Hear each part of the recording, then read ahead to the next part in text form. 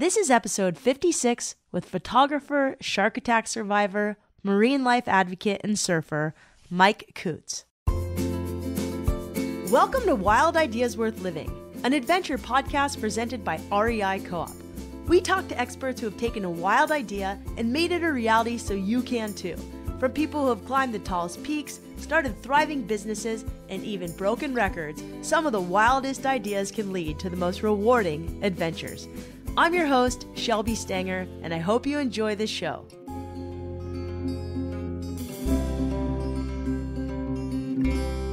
Welcome back to the first show of 2018. I missed you all and this podcast, but I'm excited to be back with our first guest of the year, Mike Coots. When Mike was 18, he lost his leg to a shark while bodyboarding in Hawaii. He survived by punching it in the face. Today, Mike is actually a shark and marine life advocate. He's also a world-class photographer, a competitive surfer, and a big advocate for adaptive athletes. He's full of amazing stories, including how he's devised a system so he could stand-up surf. We met up in La Jolla, California when he was in town for the Stance ISA Adaptive Games, and it was a real treat. I hope you enjoy the show. This episode was brought to you by REI Co-op, a brand who not only gets you the gear you need to get outside, but helps you get out there and explore. Anytime I've had a big adventure, whether it was volunteering in Costa Rica, even hiking in Yosemite, I've loaded up on gear at REI. I've always loved their inclusive approach and the fact the brand provides tons of education on and off the storefront floors. I've taken lots of classes at REI like orienteering, rock climbing techniques, even beginning backpacking. They also have great experiences and trips like safaris to Tanzania, trekking in the Alps, backpacking trips through the Great Smoky Mountains, and so many more. I've been a member since 1996, and I'm excited to partner with them on the show this year. You can go to rei.com to check out the latest gear, classes, experiences, to find a store near you, and to read great stories about adventure and the outdoors. All right, I'm here with Mike Coots. Mike, welcome to Wild Ideas Worth Living. Thanks for having me. I'm so excited to have you. So I think we should just start. You're a photographer now. You've been taking pictures of sharks. So how has taking pictures of sharks, I mean, they're the most beautiful images I've been seeing. How has that sort of changed your perception of them?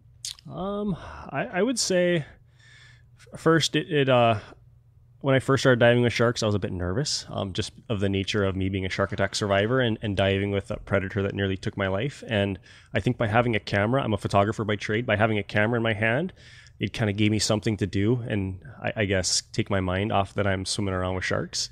It kind of gives me a purpose when I'm underwater. I'm a bit of a E-type personality, so I'm always adjusting settings and really trying to get the best possible shot. So maybe it's not, I guess, the best vessel when you're diving with sharks to be keeping your eyes really off of a big fish like that and looking at a camera so much. But I think in my case, it helps me a little bit. And I also love to share, I guess, what I'm capturing. I don't know, people think of sharks as these man-eating creatures that just want to rip flesh from you. And when I photograph sharks, I went to college and I majored in portraiture. And I really sort of, you learn in portraiture to focus on the eyes. And the eyes is the soul of a creature. And when I'm shooting sharks, I'm really not trying to focus on the teeth or the jaws, but I guess put that little square dot where your focus point is right on the eyeball and show that sharks have life and they're intelligent and they're not these vicious man-eating creatures. And I think that sort of comes across through my photography. And I hope to sort of personify sharks and you know, these guys are intelligent, not indiscriminate. I guess that's my real goal as a shark photographer. Yeah, I've never spent any time with sharks, so I'd love for you to tell me a little bit about, you know, some of the things that maybe break some of the stigmas for me I have about sharks. Yeah. Well, I mean, as a surfer, your experience with sharks is on the surface. Yeah. It seems like what below you is this deep, dark void. And I think a lot of maybe your average ocean goer to your swimmer to your surfer, sharks are deep down, scary animals. And that's, you know, that's okay. But when you put on a mask and you grab some scuba tanks or you grab a snorkel and you actually go underwater and you're in clear visibility and you actually have time to sort of slow your breathing down and look around you and see what they're doing, there's nothing really like this on Earth. It's absolutely incredible. I feel like you're in maybe half a Pixar movie combined with like half a crazy acid trip. It's totally surreal. The sharks are doing like this dance underwater. They're choreographed beautifully. You have visual eye contact with them. You feel like you're really looking into like a soul. It's amazing. And they're so smart. Like first of all, how did you learn about sharks? Like, did you, after your accident, I read that you started reading pretty voraciously about them. Yeah. But then I was very curious after getting attacked why I got attacked. And I started going to the library and getting shark attack books. You go to the library and ask the librarian, give me the shark section. You walk over there and 9 out of 10 books is about shark attacks.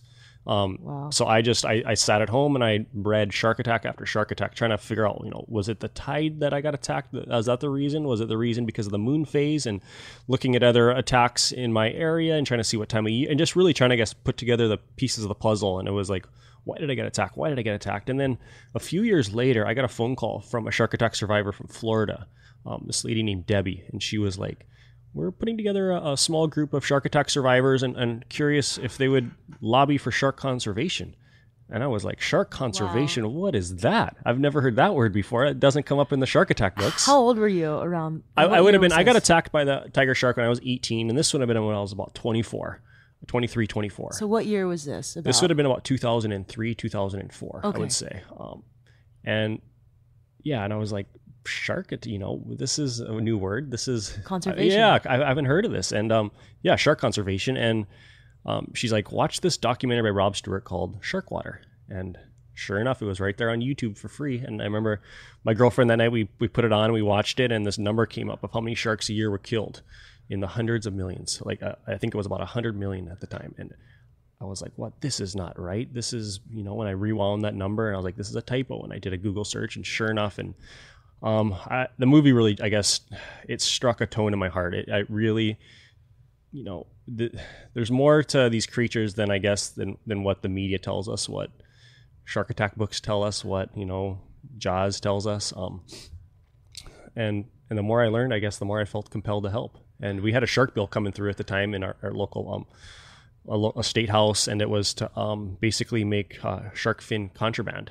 Possession of shark fin, it was like having drugs, and it was to kind of stem the shark fin trade, which Hawaii was a big sort of marketplace because we were very close to Asia, where a lot of the consumption is.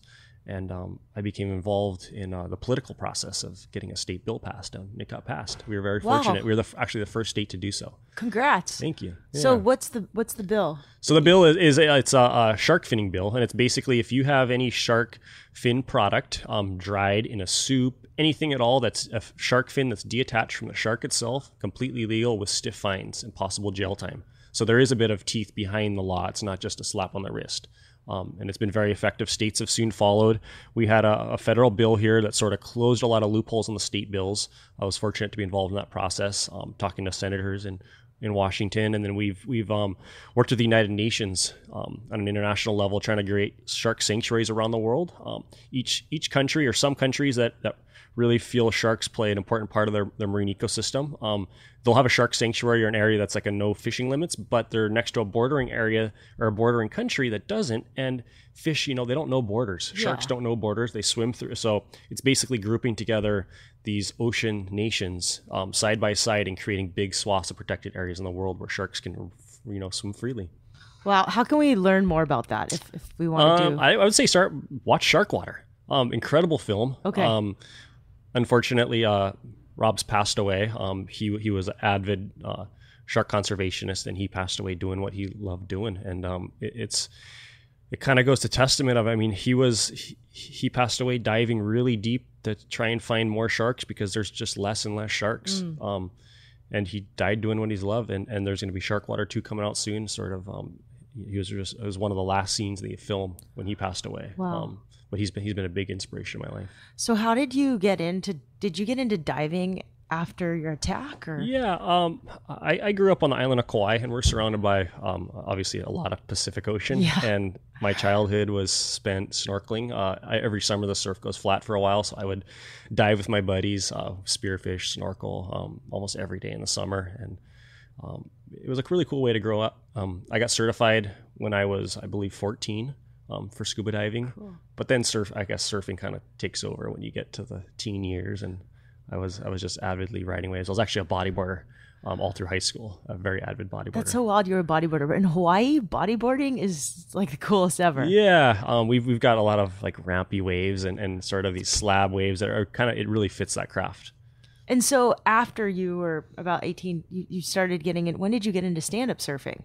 So I was a bodyboarder when I got attacked by the shark, and I got accepted to a photography school in Santa Barbara. And I was in school for a little over a year or so. And the waves in Santa Barbara, there's these perfect little point breaks. I mean, it is an absolutely surfer's heaven. For bodyboarding, not so much. It doesn't have those slabs. It doesn't have those, I guess, punchy air sections. And I was told not to take my prosthetic in the water, that it would void the warranty and it'd probably break. And, you know, when you're telling, don't do this, don't do this, don't do this. And then one day the sun is out, it's hot. There's these perfect little point break waves. I've got a friend's longboard right next to me and I'm sitting on the sand and I'm like, you know what, let's just do this. I'm going to take this in the water and see what happens. And sure enough, it didn't fall apart and my prosthetist wasn't completely, you know, super pissed off, and it worked. And 10 minutes later, I was riding a wave with my prosthetic. It was really cool. That's awesome. And right now we're actually at the ISA Adaptive Games and you're going to compete. Correct. The event is about a block away, and it's the 3rd annual World Championships. There's competitors from all over the world, and the technology, the level of surfing has come a long way since then. Yeah, you told me when we were on the phone that you're really into the technology of prosthetic legs. And can you just talk to me a little bit about, you know, the first prototype you got and how you've been able to create legs that really work and move in the surf? Because I just think the technology behind it is so interesting, and the way you first got introduced to prosthetic legs. Yeah, when I caught that first wave at Leadbetter, I was on a prosthetic foot that had a rubber ball joint. The rubber was sort of a damper. It was also your flex. So all your energy, your kinetic energy before it's returned is stored in this rubber, and it gets very little return. And it was not the best, I guess, material for surfing. And I didn't really have insurance, and insurance wouldn't even cover a surfing prosthetic. So what I would do is go on eBay and find feet on eBay. And I got this one. Wait, you find like feet on eBay? Yeah, you type in prosthetic feet on eBay, and sure enough, you'll get results. And that's great. And sometimes you get very little results, and sometimes you get 10 feet at one time, which is what I did for I think $300. Wow. Which was a really good deal. And that's a great deal. And they're expensive. And I had bought prosthetic parts prior on eBay, and some turned out to be scams. So I thought this was a scam. Oh, it's incredible. Yeah, you wouldn't think that. Yeah. So I wasn't really too hopeful that this was actually going to come through. And sure enough, the FedEx guy shows up at your house and you've got 10 feet. It's like Christmas times 10. Oh, that's awesome. Yeah. So I would go to a friend who's my friend Keppa, and he's really forward thinking, and he would, you know, take out the knife, and we started cutting toes off and doing this and doing that and trying different size feet. Maybe a shorter foot would work better, because there was really nowhere to look for what the standard is for adaptive surfing.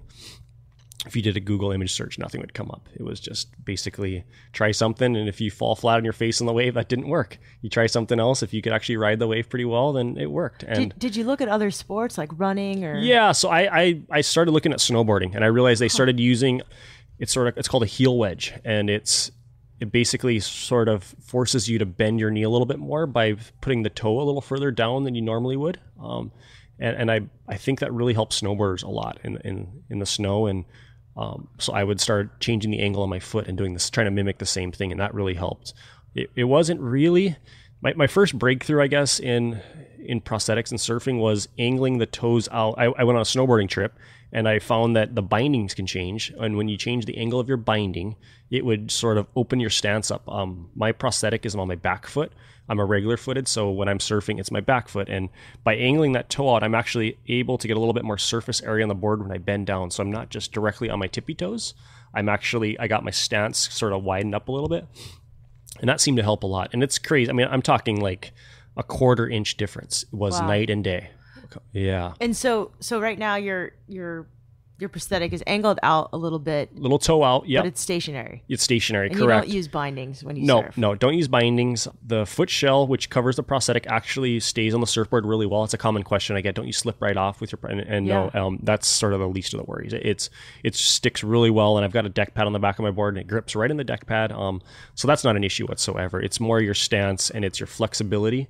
I also thought early on that my friends would tell me, if you don't, get really low, you're never going to get barreled. And I really want to get barreled. You've got to get low and low. So I would practice on the floor, getting low and low. And I thought, okay, if I get a prosthetic that's got a lot of flex, I can get really low. So I would get a really flexible prosthetic, and it would be rated for somebody, let's say, that is half my body weight. So it would think that, and it would really flex. And I started finding that even though I could get really low, all that energy would get thrown out, and that flex would not turn the surfboard. It would absorb in the foot. All my energy would absorb in that foot, and it would stay there. The board wouldn't turn, so I couldn't get the board on a rail. And without the board on a rail, you don't get speed, and then you can't do any maneuvers, and it's a wash. Yeah. So I kind of went back, okay, I need a stiffer foot because I'd rather turn the board on rail. And by opening my toe out, I can get a little bit lower, and I can get that stiffness and that drive. And then my biggest breakthrough was I got a prosthetic endorsement, Osur. They're out of Iceland. They're the global leader in prosthetics, and they sent me a carbon fiber foot. How do you spell the name of the company? Osur, Ossur. Okay. And carbon fiber versus a rubber ball joint is like apples and oranges. That carbon, it is a godsend for amputees. It really holds that tension, and it's almost got a little brain in itself. It knows when to release that energy, and that energy is released right into that surfboard rail, and it turns right on a dime. And carbon, it's so sensitive. I can on land with my carbon foot. If you're to put a penny on the ground and I step on it, I can feel that. Wow. It's crazy. Carbon is amazing for prosthetics.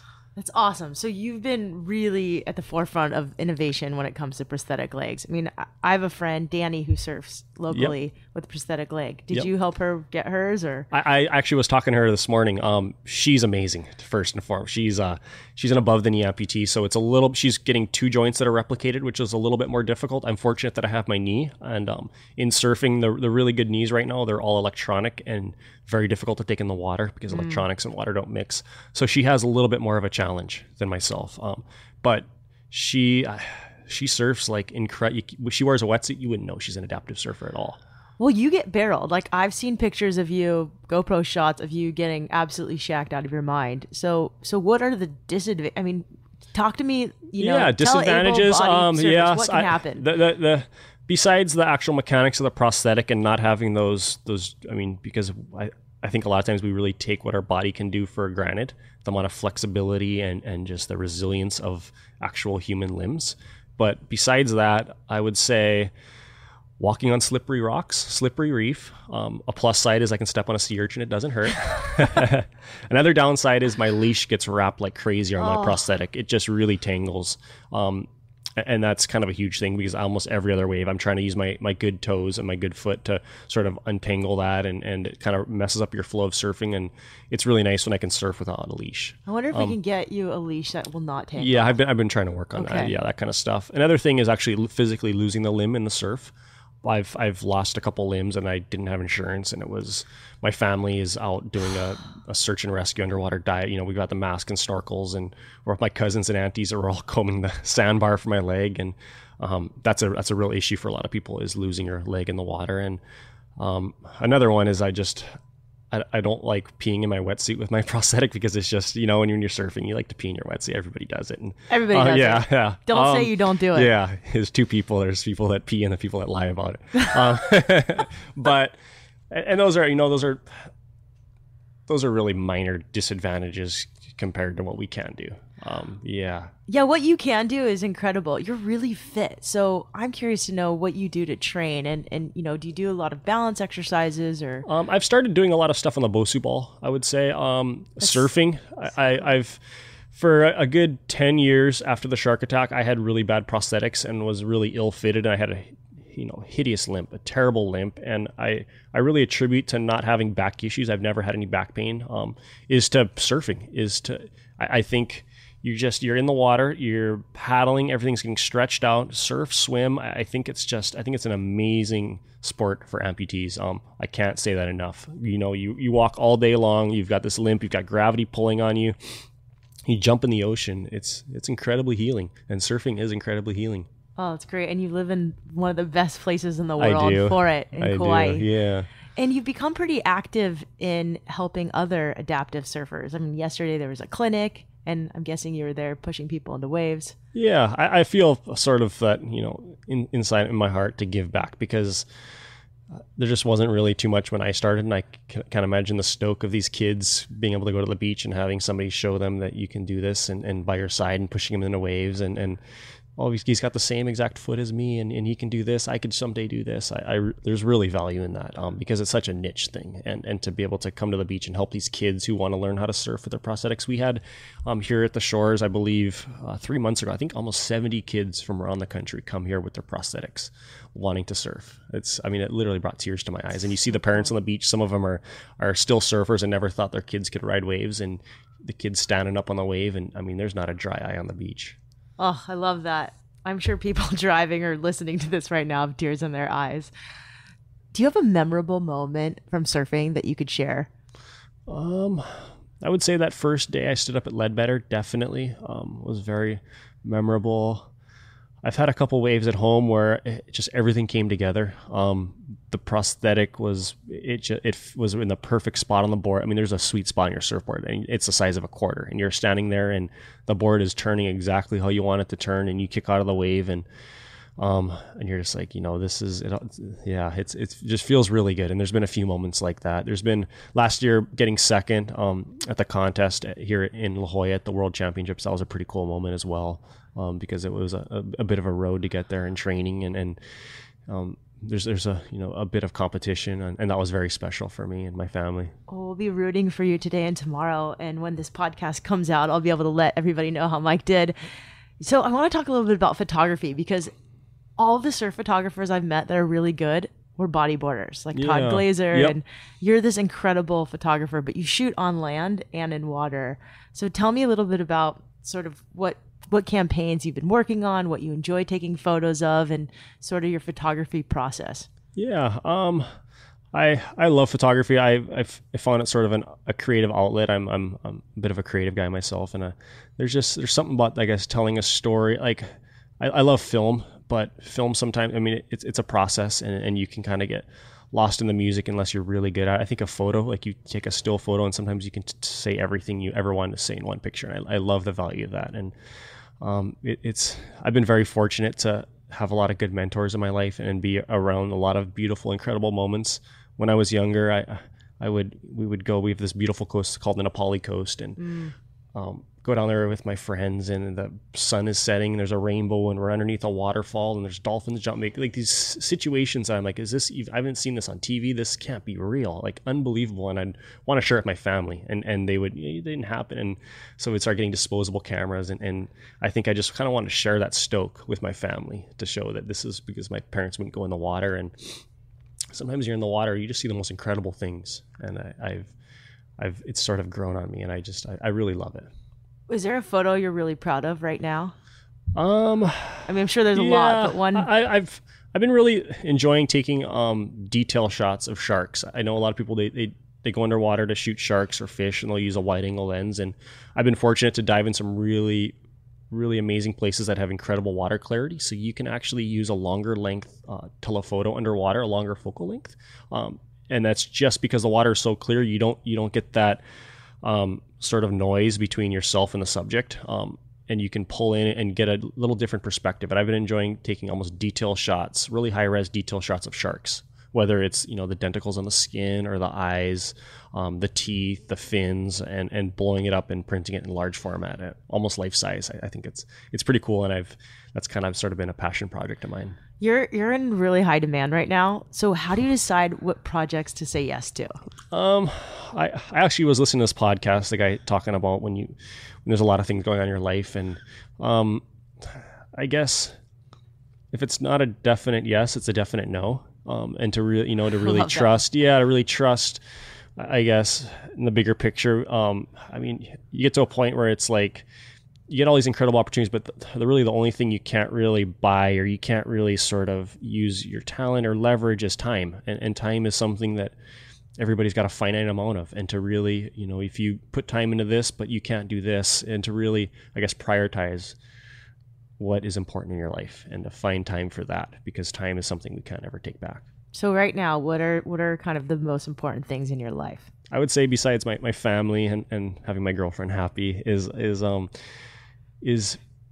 I guess sharing my stoke of sharks with as many people as I can, and sort of sharing that they're not these crazy man-eating creatures, and also helping kids in similar situations like myself and helping them learn how to surf with their prosthetics. And I've been fortunate, and not so much fortunate that we've had a lot of shark attacks in Hawaii, but that I've been able to visit shark attack survivors in the hospital right after attacks, and that it's a small network of people in a coconut, like a wire. Like I literally is a shark attack, and I'm getting a phone call or an email of that person's phone or email within minutes, and I'm able to go to the hospital and talk to them right as it's. And I think that's a bit of a good way to start the healing process, is to have somebody in a similar situation. Yeah, I just saw on your Instagram you and Bethany went, and Bethany Hamilton visited someone recently. Yeah. And if the shark attack is on Kauai and she's home, we try to do that a lot together. We'll walk into the hospital and say who we are and just offer our assistance, and kind of, there's the questions people have after losing a limb. It's all the same. Everybody has the same questions, and sometimes it's hard. Your doctor isn't going to have those answers, or if your doctor does have those answers, how does he know? Because he's not missing a limb. And to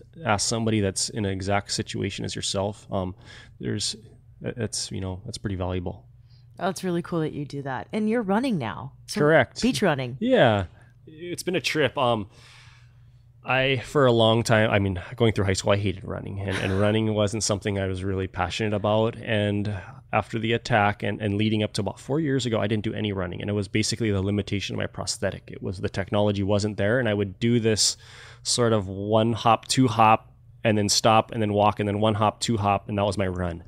There was nothing glamorous about it. There was not, I would be at the airport and my family's trying to catch a flight, and I'm the guy dragging my bag doing this 1 hop, 2 hop behind. And it was always in the back of my mind, this would be really cool to go running. And I went to Iceland, where Osur is based out of, and they had fitted me for a surfing prosthetic. And they when you make a prosthetic, it's almost like a shoe where the socket is exactly custom fit for your residual limb.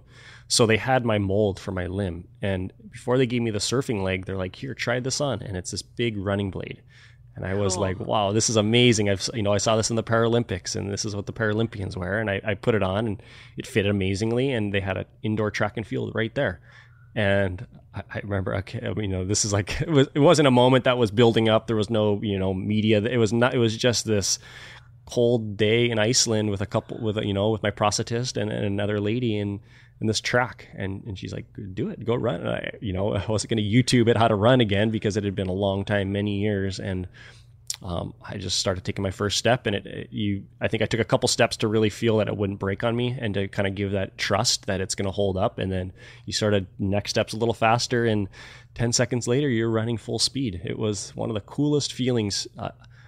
I would say that might be the best feeling I've ever had in my life, that feeling of flight. Like, it literally felt like I was just, I don't know, flying through the air. It was incredible. And I think I didn't stop running for the rest of the day until the building closed and they had to kick me out. It was I was calling my parents back home in Hawaii, and tears in my eyes. And I'm like, I ran. And it was the strangest thing. So I flew home a couple days later, and I got back to Hawaii. And I always dream that I don't have a prosthetic, that I have 2 legs.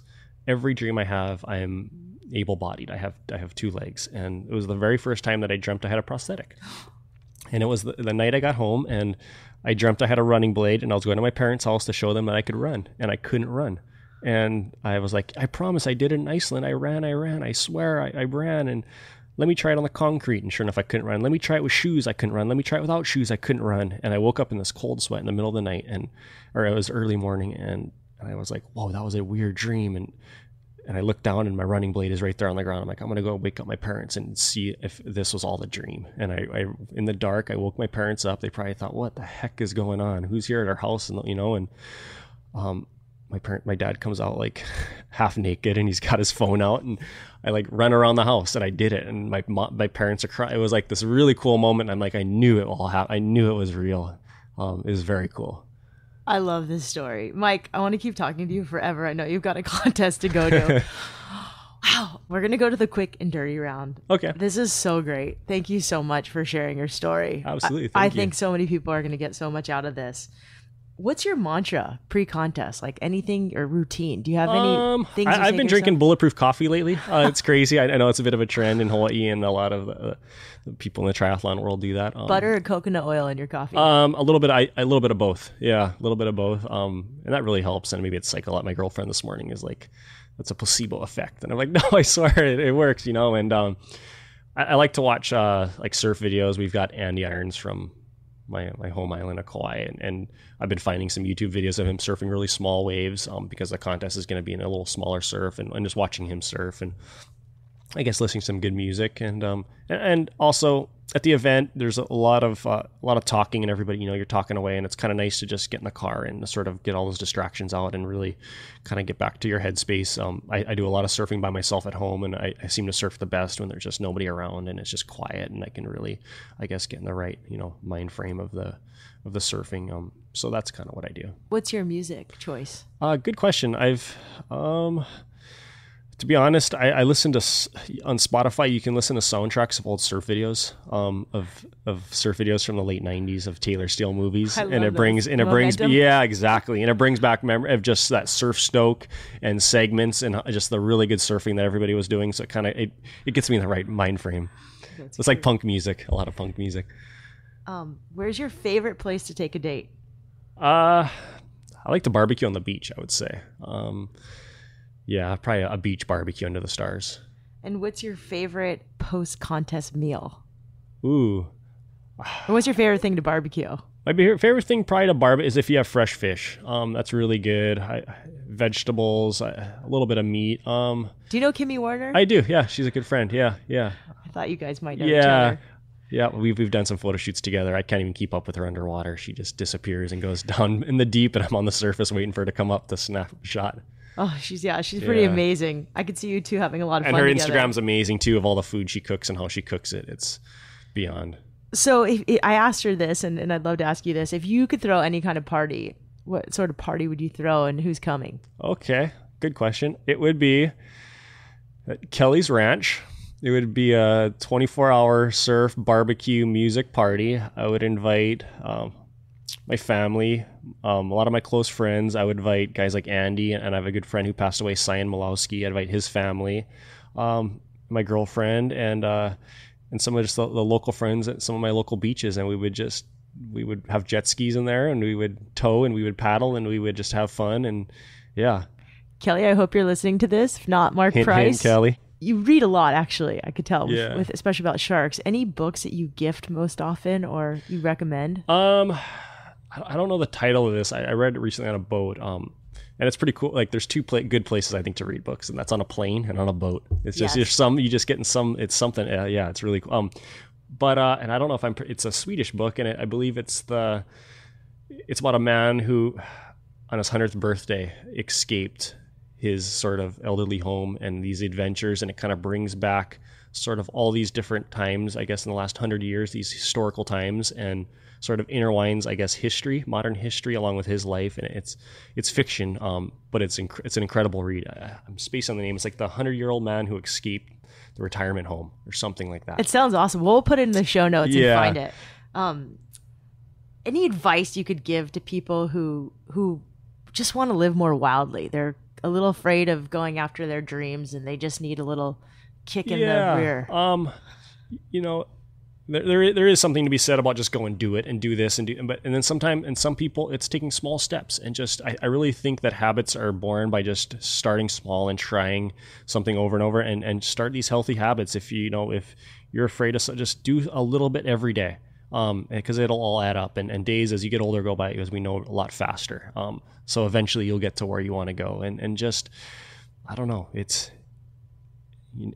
as adaptive surfers, we're depending on carbon, we're depending on this, we're depending on that, and chairs and whatnot. But your strongest is your mind. I really think it all begins and ends with the mind, and to just believe you can, and to know that you can, and start small and just do it. Oh, that's such great advice. We ask all guests this one more question. if you could go back and tell your 15-year-old self, what would you tell him? And I'm guessing you're probably similar to now, what you were like at 15. Yeah, it's just not to really worry about the small stuff. There's so many things that come up in life and you think it's the end of the world or you get nervous about this. And at the big picture, when you're like that 100-old man in the chair and you're looking back at your life and you want to escape the elderly home, it's like none of these things really matter. Find what matters and really stick to that. And everything else is just, I guess, external noise, and it's not lasting, and it'll be over soon, and don't worry about it. That's such great advice. I think I want to end there. Mike, Where can we find more about you? I'm very active on social media. My Instagram is my name, MikeCoots, Mike Coots. Otherwise, I have a website, MikeCoots.com, with my photography. And yeah. Thank you so much for coming on Wild Ideas, Mike. Well, loved having you on. Thank you. What an epic human. Thank you so much for listening to this show, to Mike Coots for sharing your amazing story, and to the Surf Diva Surf School in La Jolla for letting us use their dolphin room to do this interview. Thanks also to REI for sponsoring this show, to Dana Edmonds for letting us use your photos. He's an amazing photographer, as well as Patty, who did great video on Mike Coots that I'll link to in the show notes. If you like this show or have feedback, I'd love to hear from you. You can email me on the website, or the best way is to write a review on iTunes, Spotify, Stitcher, or wherever you're streaming this show. You can also sign up for our email newsletter to get the latest updates and notes at wildideasworthliving.com. And if you want to see the show notes of any episode, just click play on any of the shows on wildideasworthliving.com and the show notes will magically appear. We have a great new lineup this year. I'm planning to do some more adventures, including a thru hike, and some great speaking events with REI. Thank you again for listening. If you're new to this show, welcome. If you're returning, welcome back. Excited to have you back. Wherever you are in the world, remember, some of the best adventures often happen when you follow your wildest ideas. We have Rhonda Patrick, health expert, coming up next. Donna Carpenter, the CEO of Burton. Amy Vitale, an amazing photographer, and so many more. See you soon.